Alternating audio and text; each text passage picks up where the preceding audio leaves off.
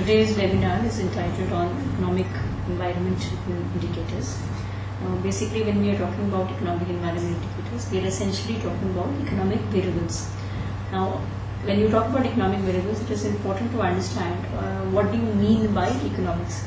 Now, what happens in economics is that as we have limited resources and all resources are possible, there are multiple uses that you can make out of the resources, plus the wants are unlimited. So basically, economics really boils down to the fact that you need to make use of scarce resources which have multiple uses to satisfy unlimited needs. Now, because of that, there's a problem of resource allocation that arises. Now, economics itself can be divided into two parts. One is microeconomics and macroeconomics. When you're talking about microeconomics, we are talking about the firm, which is a small unit, right? It can be a firm, it can be individual, it can be a single organization.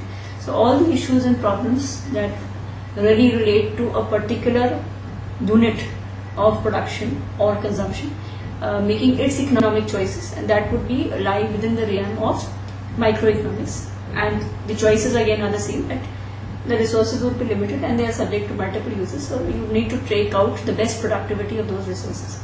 Similarly, in terms of macroeconomics, the macroeconomics is more macro in the sense that it relates to things which have a wider ramification and which are subject to wider repercussions. For example, you're talking about national income, employment, inflation, deflation, interest rates, monetary policy, fiscal policy. Now, all these particular things affect a larger set, right? And they affect multiple businesses, production houses, a number of individuals. So their effect is obviously going to be huge. Now, when we talk about resources, we are basically talking about land, labor, capital, and organization. Land, when we say land, we are talking about all natural resources. When we talk about capital, we are talking in terms of both in terms of monetary, in terms of resources which can be used to build capital, as well as in terms of plant and machinery. Then labor is basically human resources which is used or which helps create capital. And then organization is referred to as an entrepreneurial asset, which basically tries to combine both the land, labor and the capital to create a viable and a productive unit. Now, when we talk about let's say in the Indian economy, or for that matter any other economy, we broadly divided into three sectors: primary, secondary and tertiary. Primary sector we are basically referring to is the agriculture. Secondary is basically we refer to as the manufacturing, and tertiary is basically the ones which provide services to both the primary as well as the secondary. In other words, you can also label it as the agriculture sector, the manufacturing sector and the services sector. Now, if you really look at, let's say, the progression of India, now India started from being a relatively an agricultural economy, but as its development has progressed with the financial sector development, there has been a lot of transition in terms of how the contribution to the GDP has changed. Earlier, the contribution of agriculture used to be around, let's say 60 to 70% of the GDP. But now it may be only, maybe something like 10%, whereas the services sector, which is something around 50-55%, and the balance is contributed by the manufacturing sector. In any developed economy, one would find that the agriculture sector constitutes the lowest contribution to the GDP, whereas the manufacturing comes second, and the services sector constitute the largest contributor to the GDP. Now, this is of a set that one finds even in the Indian economy, right? And that is one sees that agriculture is still has a lot of significance in our economy, but in terms of contribution to the GDP, the proportion has become much less. However, still in terms of the employment potential, greater majority of our population is still very much dependent on agriculture and allied activities, which may be forestry, fishing, and basically in terms of the primary sector, which is basically livestock farming and related activities, and concentrated in the rural areas. The service sector is the highest growing, and that has achieved phenomenal growth in the last couple of decades, right? Now, if you really look at in terms of the India growth story, while India has done phenomenally well, especially since 1991 when the reforms started. But yet there have been some infrastructural handicaps, as I may say. When I say infrastructural handicaps, they basically relate to more in terms of infrastructure, which is something like power, electricity, and in those particular sectors we have not been able to have the kind of reform that we need. Road network, railways, some sort of a social infrastructure with regard to education, health. These are particular areas where India really needs to devote its resources and where we are still lagging behind. As and when we are able to solve this kind of infrastructural capacities in terms of road networks, railways, and power, electricity, and plus, as I said, social infrastructure with regard to primary education, health, population control. This would make a quantum difference at the rate at which India would grow. Now, when you say infrastructural constraints, now why does India have infrastructural constraints? One is, of course, the fact is that being a poor country, the amount of capital that we are able to contribute towards development is still limited, right? And the capacity of the government to make expenditure is also limited by the fact that they cannot print notes infinitely, because that would lead to large inflationary pressures.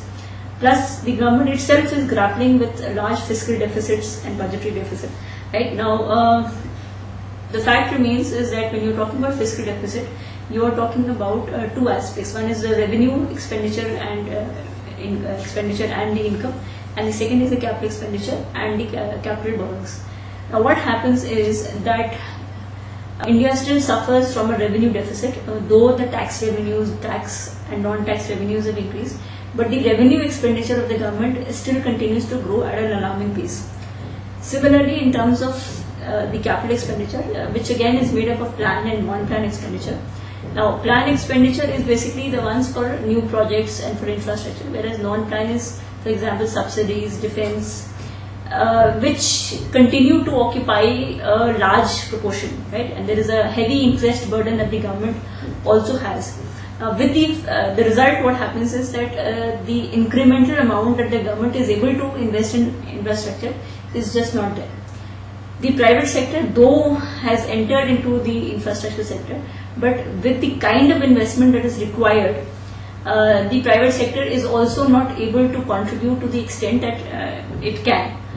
Plus, there is always the issue of incremental capital output ratio, wherein the amount of capital which is required to generate a single level of output happens to be quite high, which further, reduces the ability to make investments in the infrastructure. For example, we have been lagging behind our power sector reforms to a considerable degree, and each of the planned targets we have missed out.